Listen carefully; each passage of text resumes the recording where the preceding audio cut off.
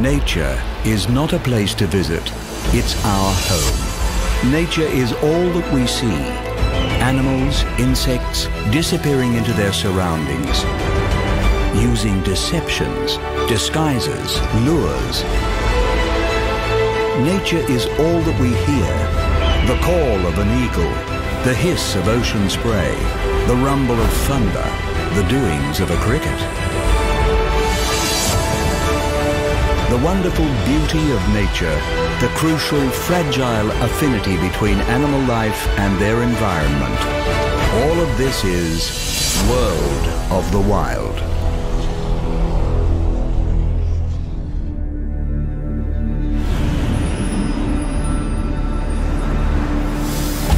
With 71% of the globe covered by ocean, our planet is a world of water. The open ocean, or pelagic zone, may appear uniform from above, but this is an environment more diverse than the terrestrial world and on a greater scale. Swept by powerful, endless currents influencing the conditions of life below and the weather systems above, the depths bring variation on a vertical scale with crushing water pressure and loss of sunlight. A staggeringly enormous and complex environment to survive in the pelagic requires adaptation seen nowhere else on Earth. And in this episode, we fly through the depths with manta rays, join humpback whales on their epic migrations, hunt the water column with barracudas, frolic with dolphins, and learn the mysteries of whale sharks.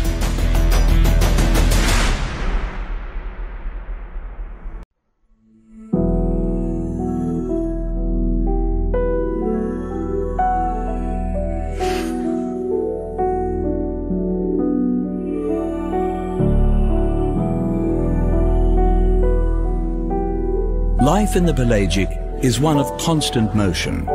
Gliding gracefully through the seas on their outstretched wings, manta rays are among the most elegant and mysterious of the ocean's travelers.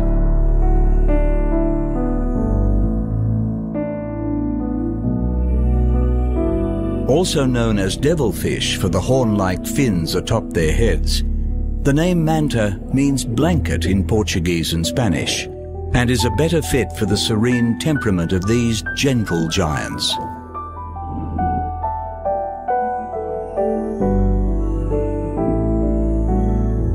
Secretive creatures, science has only recently recognized two separate species of manta rays, a smaller breed tending to occupy coastal waters, and the giant oceanic mantas that make their home in the pelagic. Only visiting the shallows to feed and breed, oceanic mantas are built on a suitably impressive scale, with 7-meter wingspans and weights close to 2 tons.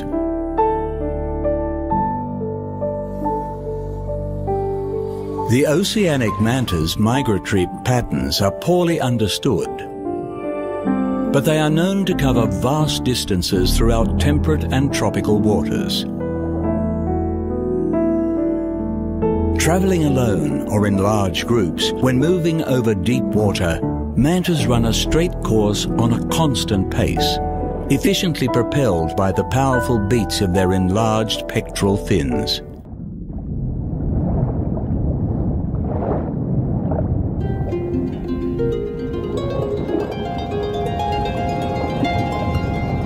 As filter feeders, mantas adopt a different style of swimming when feeding.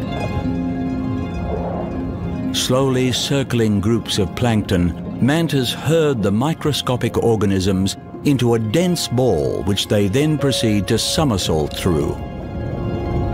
Here their devil horns, or cephalic fins, come into play, flattening out to funnel the feed into the manta's mouth, maximizing their intake.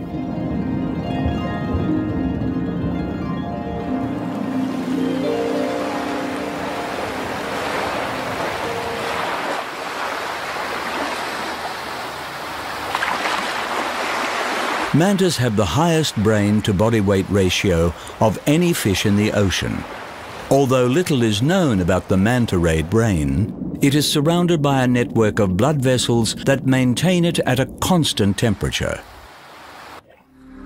With regularly recorded dives into the frigid ocean depths of over 400 meters, the manta is able to keep this organ warmer than its surrounding tissue, an adaptation that suggests the importance of the manta's brain for its life in the open water. Feeding exclusively on plankton, the oceanic manta has an advantage over its coast-dwelling relative. With the colder waters tending to be richer in nutrients, greater concentrations of this vital food source are found in the open ocean. Nonetheless, oceanic mantas make recurring visits to tropical coastal regions such as the Maldives.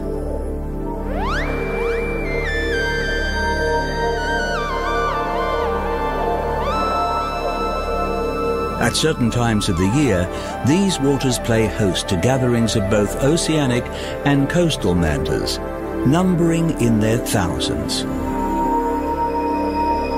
Stopping at cleaning stations along the sea floor, the deep-sea visitors are relieved of the ocean parasites that settle on their skin.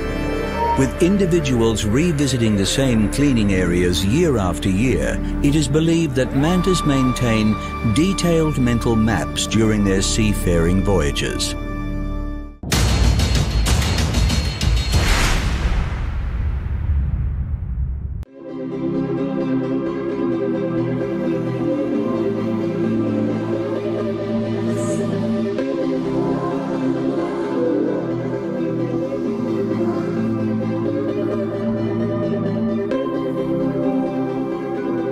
Crossing and recrossing the enormous breadth of the open ocean on its yearly migrations, the tireless humpback whale is both a mystery to science and a master of the high seas. With adults reaching lengths of over 15 meters and weights of 36 tons, the giant humpback fears few of the predators that lurk in the ocean depths. Found in all the world's oceans, these migratory cetaceans make their gentle passage from north to south annually, covering a staggering 25,000 kilometers a year. Known as tubercles, the distinctive golf ball-sized bumps concentrated around humpback whales' heads are a mystery to science. Highly sensitive appendages, theories for their purpose range from picking up the electromagnetic fields to gauging the density of prey species as the whales swim through them. With no proven answer, the reason humpbacks have evolved such enhanced sensory organs remains as mysterious as the waters they traverse.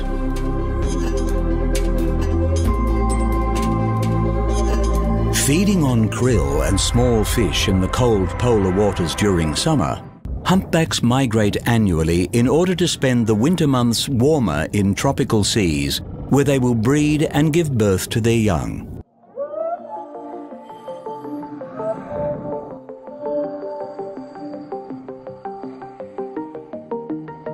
For the first 6 months of the calf's life, it will nurse from its mother, and the two will be inseparable.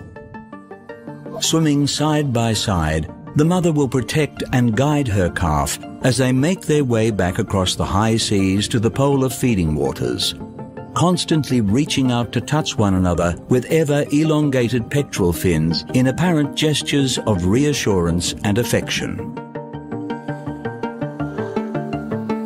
With proportionally the longest fins of any cetacean, humpbacks are granted surprising agility in herding and pursuing prey. Furthermore, these enlarged pectorals provide greater swimming efficiency for prolonged open ocean voyages. And with the whales regularly transitioning from cold to warm waters, the increased surface area of the fins is thought to facilitate temperature control, drawing excess warmth from the body to prevent overheating.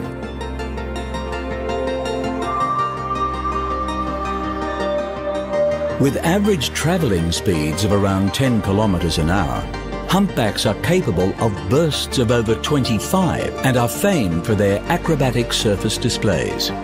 Breaching sees the humpback lift its tremendous bulk from the water before splashing down with terrific force. Like so much about these whales, the reason behind this exuberant behaviour is uncertain. It may be a form of social display to other whales, a method of cleaning parasites from their bodies, or it could simply be the whales having fun. Hunted by humans since the 18th century, it was the introduction of the explosive harpoon that came to devastate the species in the late 19th. With the humpbacked population estimated to have fallen by 90%, they were taken to the brink of extinction before a ban on commercial humpback whaling was imposed in the 1960s. Today, numbers have recovered, and the open ocean has for now retained a healthy population of this wondrous species.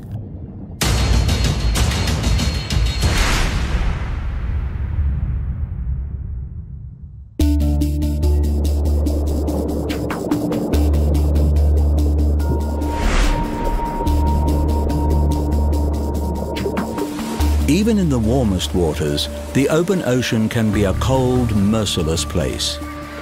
Stalked by equally merciless predators, one species has set itself apart to become known as the tiger of the sea, the barracuda.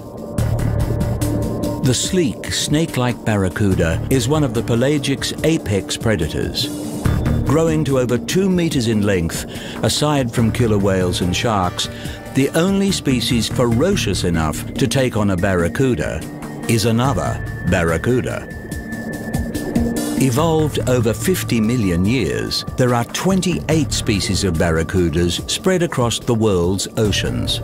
While they can be found just about everywhere, barracudas display a preference for tropical and subtropical seas, which provide them a greater abundance of prey. Adult barracudas are solitary predators. Ambush hunters, they employ the element of surprise to catch their prey, charging at speeds of over 40 kilometers an hour. Juveniles are easier to spot in the wild as they frequently congregate in schools. While schooling can reduce the amount of food going to each individual, this behavior affords young barracudas a greater degree of protection from predators as they grow and develop their hunting skills. Feeding primarily on other fish, barracudas rely on their acute vision to hunt the challenging pelagic waters. And thanks to their prominent fang-like teeth, prey is generally dispatched efficiently with a single bite.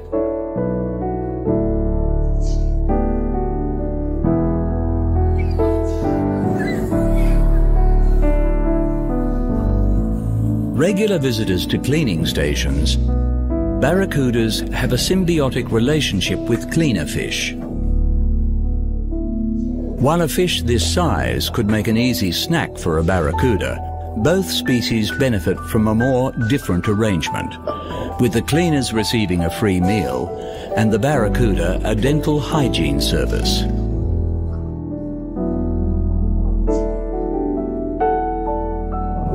Hunting in the open ocean requires the ability to strike at a range of depths, and the barracuda utilizes an enlarged swim bladder in order to achieve this. By inflating or deflating this enhanced organ, the barracuda efficiently controls its buoyancy at an increased range of depths. Hovering effortlessly at the optimum point in the water column, the barracuda remains constantly poised to launch its speedy attacks. Stalking the waters of the world's oceans for 50 million years, the barracuda is a master of its environment. Well dispersed, barracuda populations are considered to be in healthy numbers across their broad range, and their greatest threat is actually to the species they prey upon. The ocean is an intricate ecosystem, and an imbalance in any species has knock-on effects to others. It is the responsibility of humanity to ensure that when we take from the ocean, enough is left for it to sustain itself and the network of life it supports.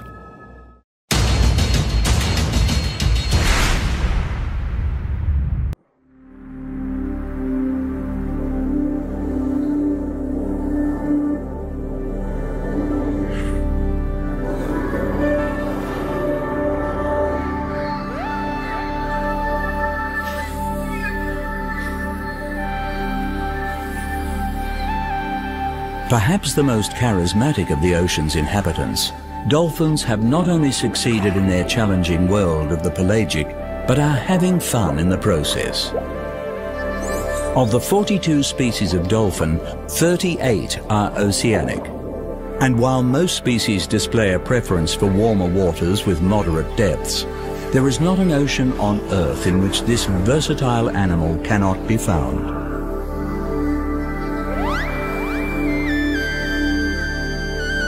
In the open ocean, survival for many species depends upon their ability to cooperate. Highly social animals, dolphins form cooperative groups known as pods. Within the pod structure, strength in numbers offers greater protection from predators, allows for the care of young to be shared, and aids in more efficient feeding. While a typical pod may have a dozen members, the major factor determining pod size is the availability of food. In times of abundance, the open ocean allows multiple groups to temporarily merge together in order to form superpods with numbers in excess of 1,000. Because visibility in the Earth is an unreliable factor, dolphins do not prioritize their eyesight. In fact, it is not uncommon for a blind dolphin to survive within a pod. Nor is their sense of smell relied upon, with scientists believing dolphins lack olfactory senses altogether. For navigation and hunting within their pelagic environment, dolphins have developed remarkable powers of echolocation. With sound traveling more than 4 times faster through water than air, dolphins produce a series of high-frequency clicks, among the loudest sounds made by marine animals. A form of sonar, when the clicks strike an object, they bounce a sound wave back to the dolphin, allowing it to accurately detect the object's shape, size, and distance. Feeding primarily on fish and squid, a common feeding behavior sees the dolphin pod work collaboratively to herd the fish into a tight bait ball. Individual pod members then take turns to swim through the ball, snatching fish with their elongated mouths lined with conical teeth.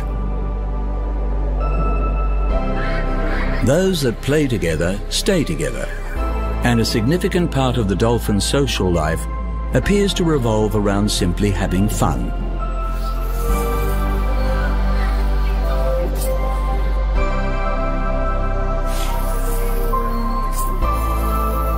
The act of playing is thought to help alleviate tensions and maintain social harmony.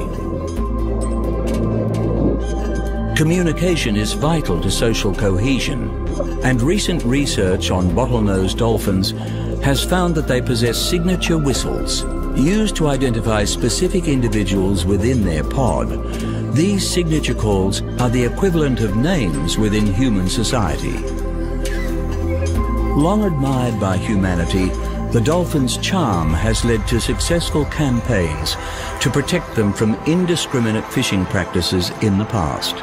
Today, it is hoped that the dolphin's appeal will help inspire the protection not only of them, but of their habitat.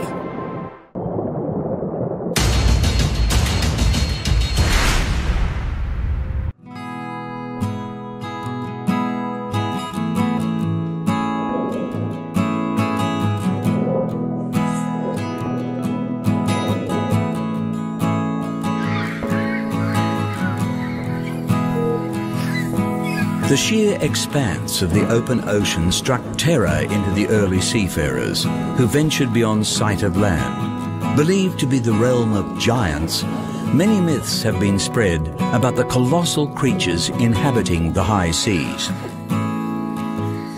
One mythical creature that turned out to be real was the whale shark. Whale sharks are the largest fish in the world, and while the largest confirmed specimen measured over 12.5 meters and weighed in at a hefty 21.5 tons, reports of even bigger individuals are common.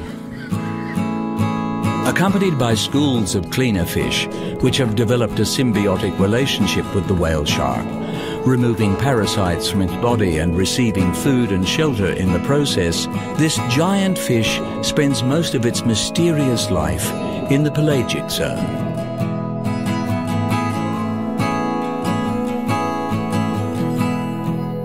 One of just 3 shark species that have evolved to filter feed, whale sharks are thought to employ an acute sense of smell to follow plankton blooms over the vast seas. Rarely encountered in waters below 22 degrees, each year whale sharks venture into the depths to congregate along certain coastal zones for a very particular reason. Needing to consume vast quantities of microscopic plankton to sustain their huge bulks, whale sharks are annually drawn to the shallows by mass spawning events. Here, the corals release egg and sperm bundles into the water for fertilization, presenting these ocean giants with an abundant feeding opportunity. Feeding throughout the vast tropical seas, whale sharks swim forward with their 1.5 meter wide mouth agape, drawing in as much plankton as possible. Another technique sees the shark gulp volumes of water which it expels through its 5 pairs of enlarged gills, processing over 6,000 liters per hour. In both cases, the unique filter pads that cover the entrance to the whale shark's throat efficiently separate the food from the water.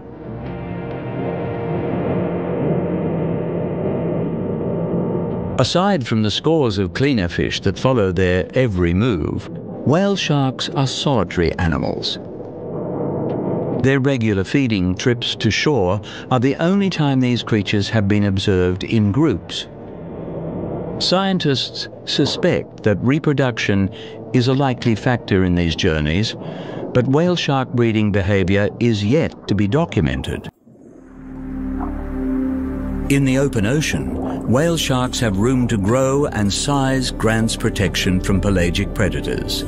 It also allows the whale shark to store more energy for long-distance travel and for periods when plankton is not abundant.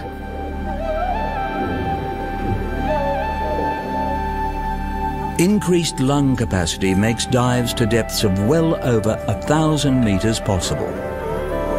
A handy trick when threatened or in pursuit of food.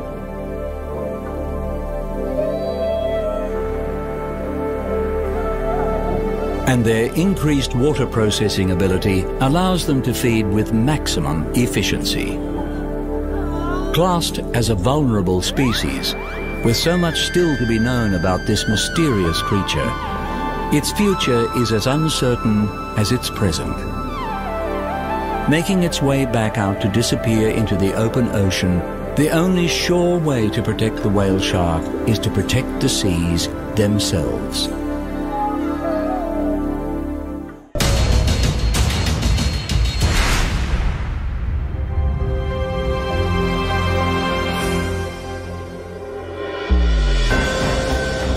The oceans contain 99% of the planet's living space, and less than 10% of that space has been explored.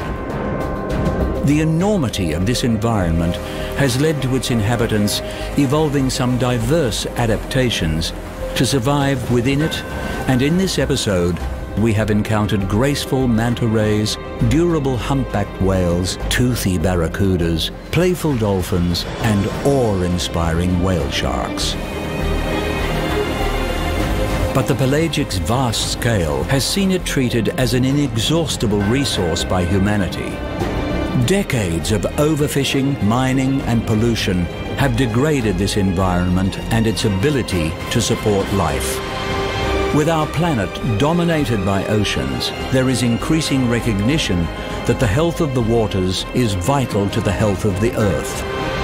As protections for this precious yet precarious environment improve, the question is whether we are acting fast enough.